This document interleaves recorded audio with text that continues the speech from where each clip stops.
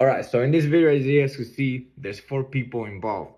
It's the victim and 3 other people. The 2 persons that are next to him, they're called bombers. The person that's in front of him doing the assaulting is called hitter.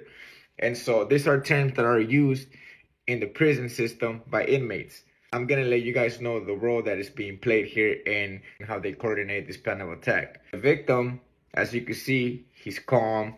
He doesn't know what's gonna happen due to the fact that bombers and that person that assaults him make it seem that everything's okay. They make him feel at ease. They tell him everything's gonna be fine, not to worry about. Let's play cards, put your guard down.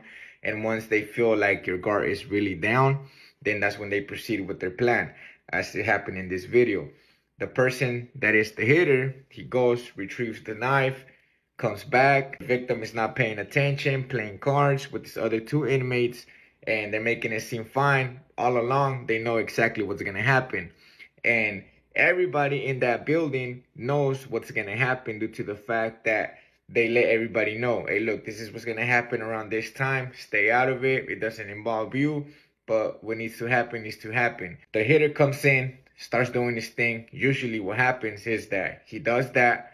He takes off and slides the weapon under a door to a person that's behind that door. That person grabs it, flushes it, and meanwhile this is happening, the 2 people beside him get up and start assaulting the inmate with their hands. Being for that is so they could take all the attention away from the hitter so he could get away.